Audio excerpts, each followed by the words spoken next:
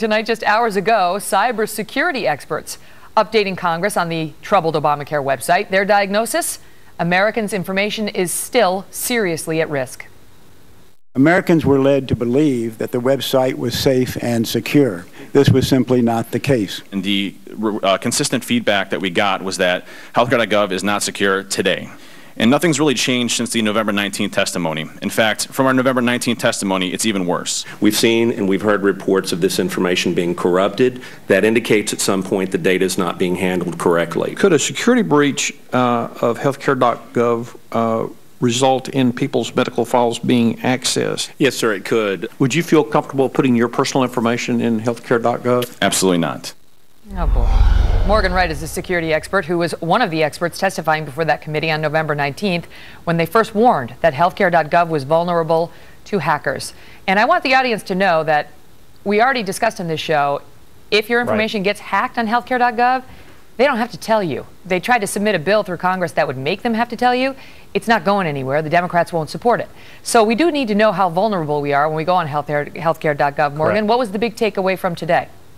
Look, the big takeaway today is who's running the show there? I mean, who's the captain in charge of the Titanic at this point, I think, is everybody's running away from. Nobody's in charge. I mean, this is the gang that can't shoot straight. They can't fix the problems. And you know what? Security is not a bolt-on. It's not an after-the-fact thing. It should have been built in from the start, but yet politics is going to trump technology and business decisions, and we're going to have to live with bad because that's what we've got right now. Can't they do patches, as they claim, to fix the problems?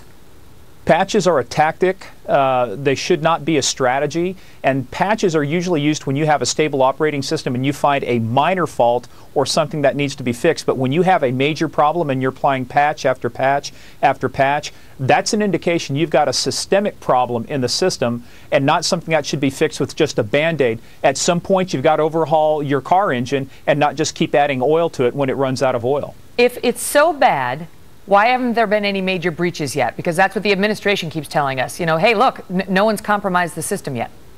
Look, they don't know what they don't know. They haven't done a full end-to-end security assessment. In fact, Teresa Fryer, who testified today, back in September, recommended the denial of an authorization to operate because they could not get a handle on the security issues of that site. And to date, there still has not been an end-to-end. And when you're doing, as you said, Megan, patch after patch, and we're doing all these changes, how can you do an end-to-end security assessment of something that's changing basically every day? They have never done it. So when they say there's been no breaches, hey, look, if I'm a bank robber, I'm waiting till the bank's built before I rob it. There's nothing in there that's valuable right now besides the data. But when you build the reconciliation systems, the payment systems, wait till you see the fraud happen. That's an interesting point. Morgan, thank you.